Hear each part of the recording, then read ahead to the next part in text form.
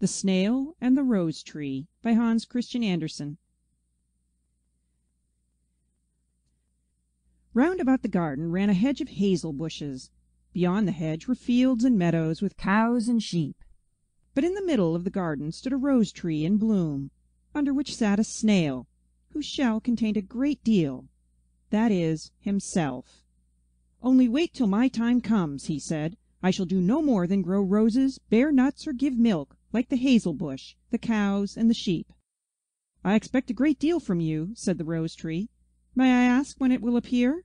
"I take my time," said the snail. "You're always in such a hurry. That does not excite expectation." The following year the snail lay in almost the same spot, in the sunshine under the rose tree, which was again budding and bearing roses as fresh and beautiful as ever. The snail crept half out of his shell, stretched out his horns, and drew them in again. "Everything is just as it was last year, no progress at all. The rose tree sticks to its roses and gets no farther." The summer and the autumn passed. The rose tree bore roses and buds till the snow fell, and the weather became raw and wet. Then it bent down its head, and the snail crept into the ground. A new year began. The roses made their appearance, and the snail made his too. "You're an old rose tree now," said the snail. "You must make haste and die. You have given the world all that you had in you. Whether it was of much importance is a question that I have not had time to think about. But this much is clear and plain, that you have not done the least for your inner development, or you would have produced something else.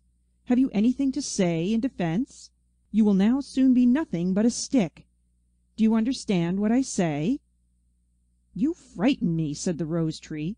"I have never thought of that." "No, you have never taken the trouble to think at all. Have you ever given yourself an account why you bloomed, and how your blooming comes about? Why just in that way and in no other?" "No," said the rose tree.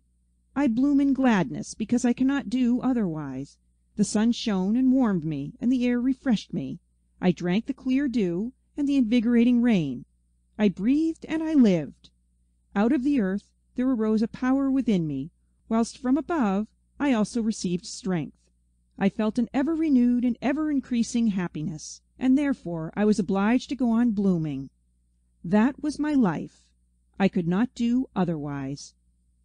"You have led a very easy life," remarked the snail. "Certainly. Everything was given me," said the rose tree, "but still more was given to you. Yours is one of those deep thinking natures, one of those highly gifted minds that astonishes the world." "I have not the slightest intention of doing so," said the snail. "The world is nothing to me. What have I to do with the world? I have enough to do with myself, and enough in myself.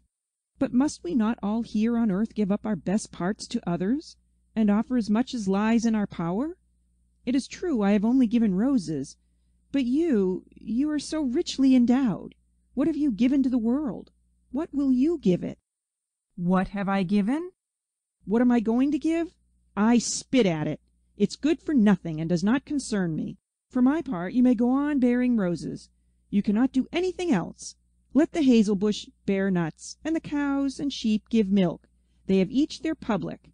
I have mine in myself. I retire within myself, and there I stop. The world is nothing to me."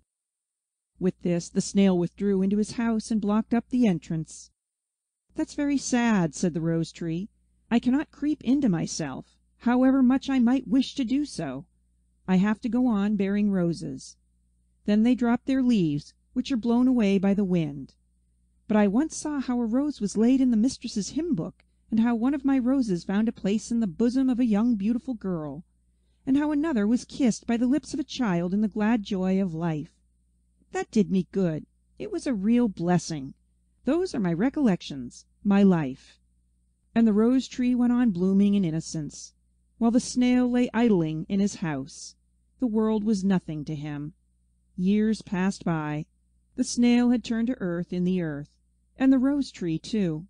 Even the souvenir rose in the hymn book was faded, but in the garden there were other rose trees and other snails. The latter crept into their houses and spat at the world, for it did not concern them. Shall we read the story all over again? It will be just the same.